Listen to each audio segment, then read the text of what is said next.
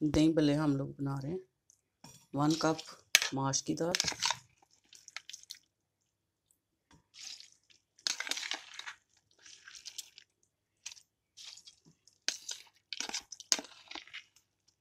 जो 2 घंटे से मैंने भिगो के रखी हुई थी।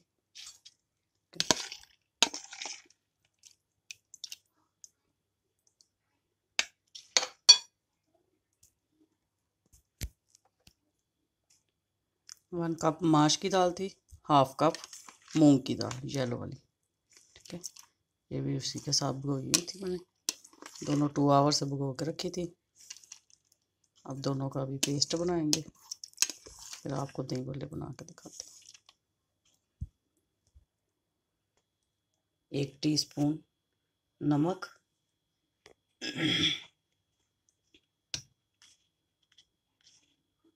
1 टेबलस्पून ज़ीरा,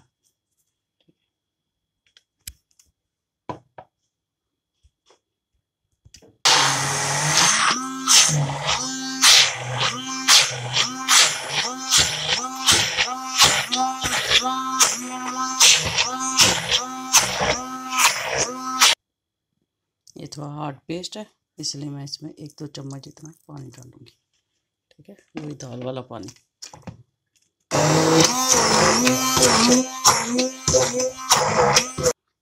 इसमें 1/2 टीस्पून बेकिंग सोडा। ठीक है,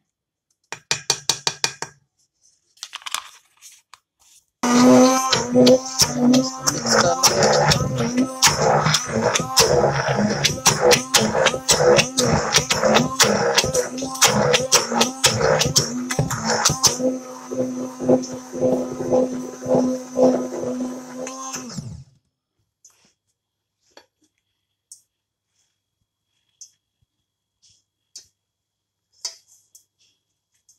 ऐसे आपने एक एक करके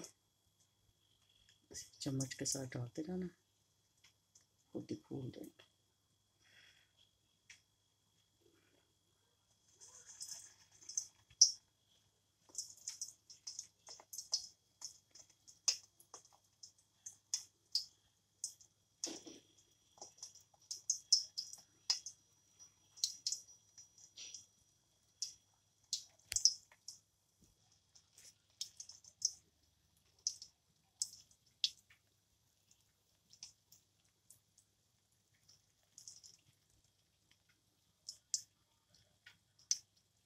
इससे आपके दही भल्ले गोल और सॉफ्ट बनेंगे।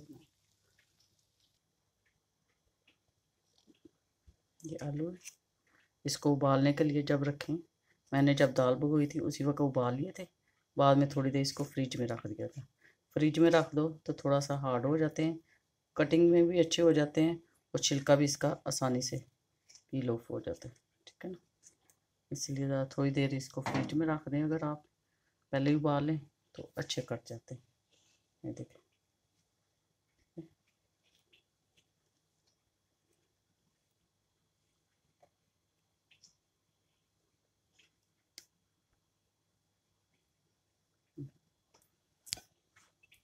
देखें इनका कितना अच्छा कलर आ गया, गोल्डन।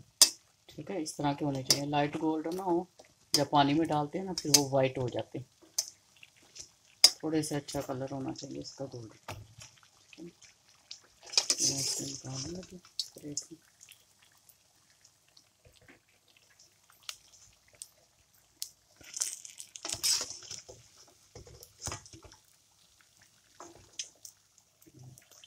शॉप के जैसे देंगे, सेम उसी तरह शॉप के जैसे मिलते हैं वैसे ही बनाएंगे।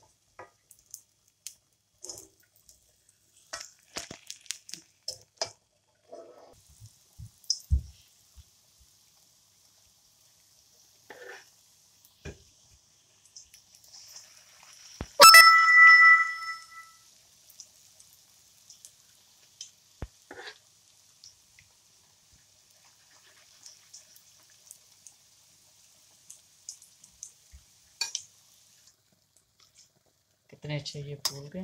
ठीक है, इस तरह इनके ऊपर थोड़ा ऑयल डाल दिया जाए, फिर ये इधर चिपकते हैं।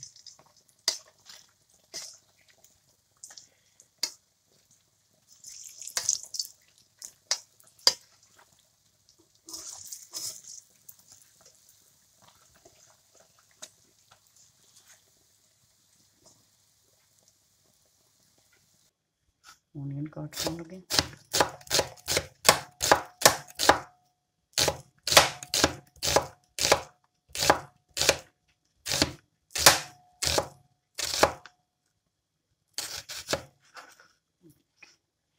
पतला पतला ऑनियन, ठीक है, इसमें डालने के लिए।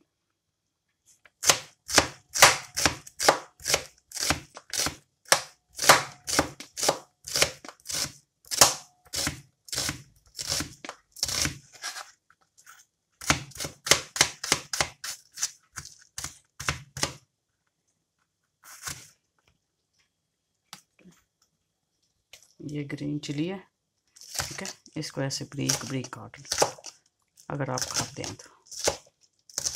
देखो दही बल्लों के ऊपर ये अच्छी लगती है, जैक का भी नाइस हो जाता है।